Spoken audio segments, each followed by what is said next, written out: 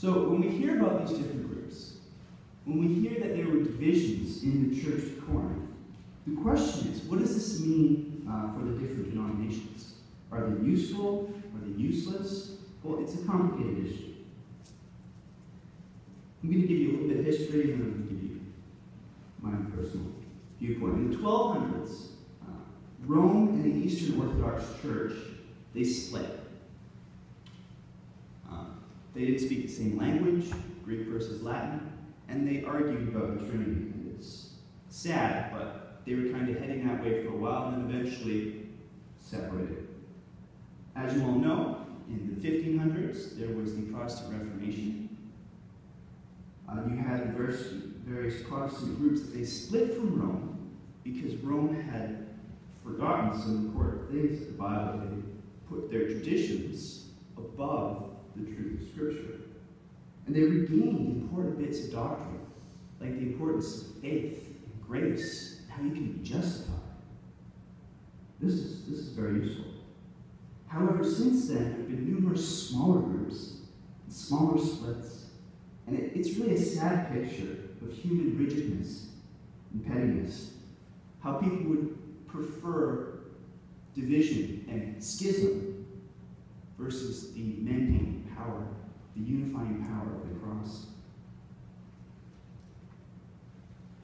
And so I'd say, rather than create some new denominations, let us focus on renewing the ones that we have, and let there be a fresh touch of God in the existing ones. Because the way of unity is through the cross. We continue. Is Christ divided? Was Paul crucified for you? Or were you baptized in the name of Paul? The Living Bible says, did Paul die for your sins? Good News Bible puts it, Christ has been divided into groups. Now the answer to these three questions is, of course, no. Christ is not divided. Paul was not crucified for you, and you weren't baptized in Paul's name. But it's a sad picture to see the body of Christ broken into pieces. I want to say thanks be to God for Missions Fest, which unites us as Christians. It unites us under the cross of Christ. And I want to say thanks be to God for the Bible societies of the world. For the Canadian Bible Society, for the American Bible Society, for the London Bible Society, and others. Because they unite people under the Word of God. Recently, I've been reading a book about a missionary to India. Silas Fox, the White Fox of Andhra. He went to India just at the start of World War I, and he stayed there all the way up into the 50s and 60s. And one thing that he did was he chose that rather than dressing, like a foreigner and like a missionary, like someone who was different, he chose to dress like the Indian people. And the missionary board was not happy with this.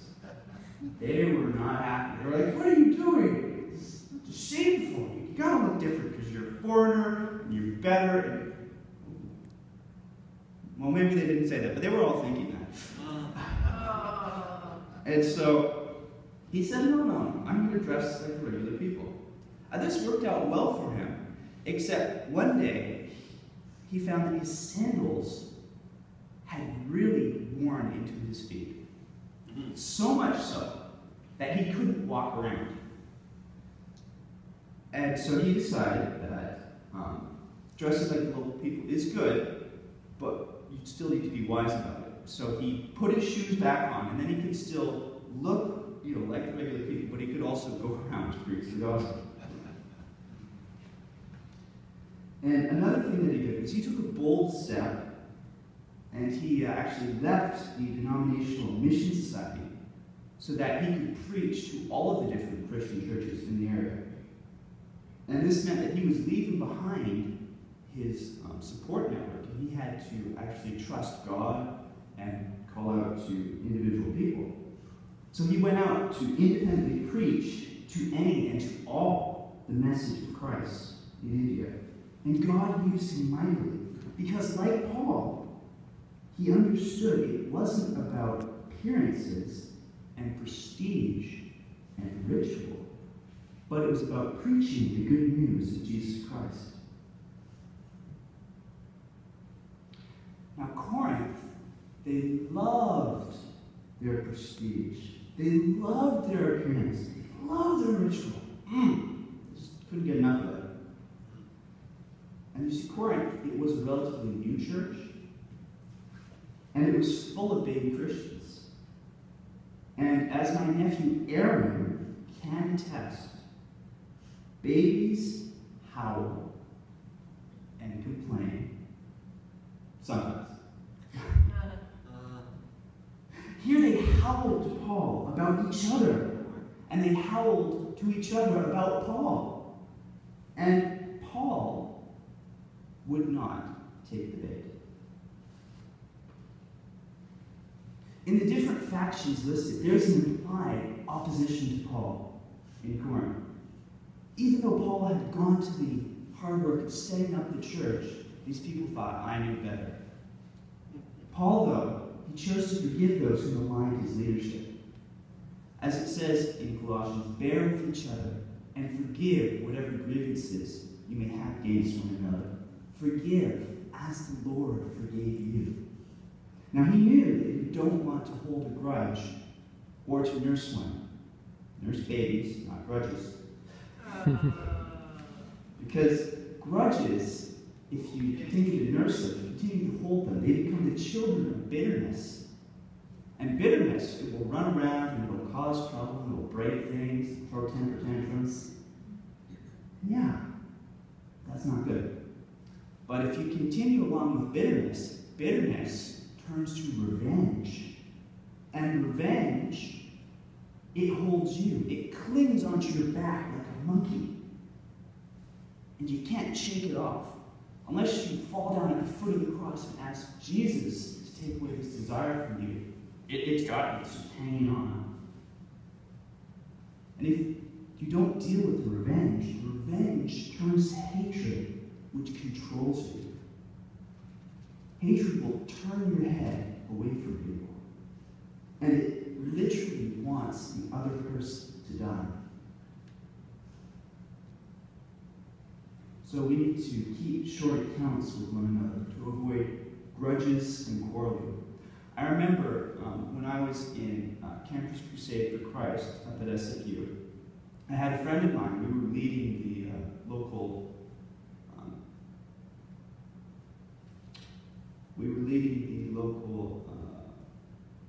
group where we meet we were setting that up. But we ended up arguing with each other, quarreling. There were a lot of angry feelings on both sides. So eventually, what we had to do was we had to get a mediator, and we had to fall down at the foot of the cross and confess our sins. And thankfully, because of this, I still have that friend, and we've got a much better relationship because of it. But we need to keep those short accounts with each other. We can't hold on to this bitterness, to this unity, to this schism that will rip us apart. We need to look to the cross of Christ. As it continues, I thank God that I baptized none of you, but Crispus and Gaius, lest any of you should say that I had been baptized in my own name. And I baptized also the house of Stephanas. Besides, I know not whether I baptized any other.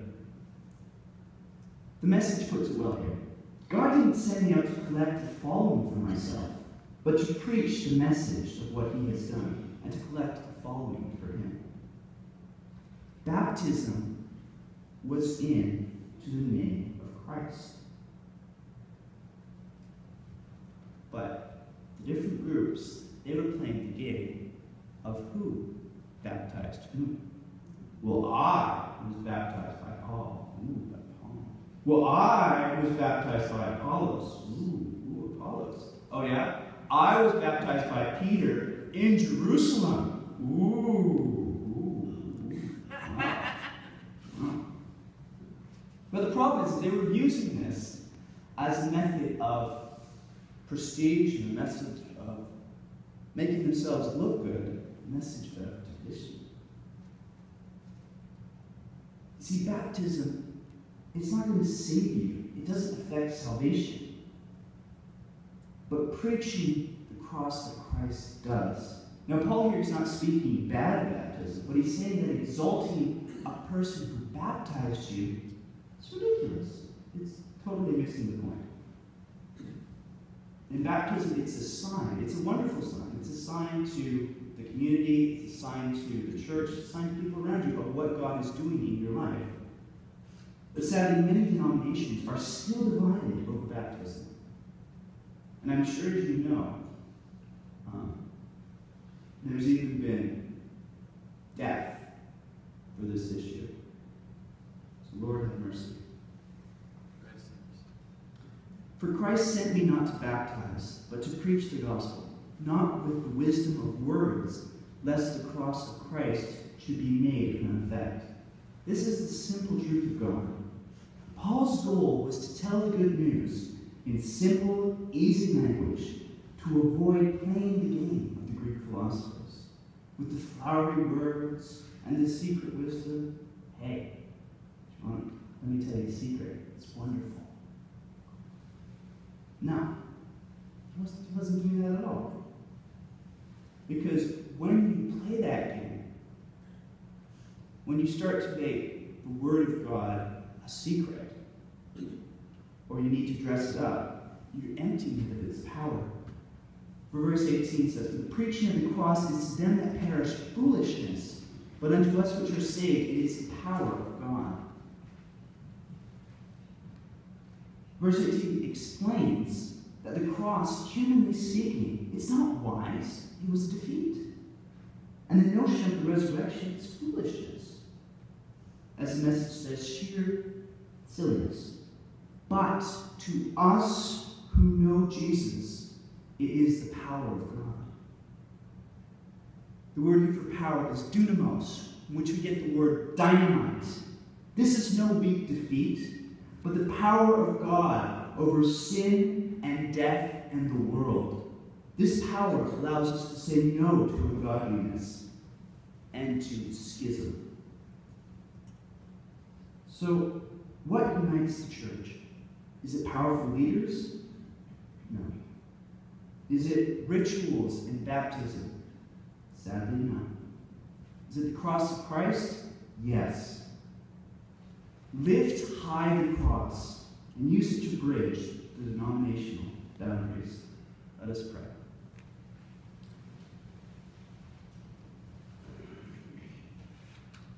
Dear Lord Jesus, thank you for your church. Thank you, Lord, you have called us into the world to follow your cross, to be under you, God. Dear God, it's hard at times. Sometimes, Lord, we want to fight with those brothers and sisters around us. Oftentimes we find them irritating. We need to come to you, God, and to put these divisions at the foot of the cross. Help us, Lord, to be able to come together and to seek the unity that you have asked of us. May, God, we truly realize that apart from you, we can do nothing, but that at the cross, at the foot of the cross, we are all equal, and we can lay down our burdens and lay down our pride. Thank you, Lord. In Jesus' name.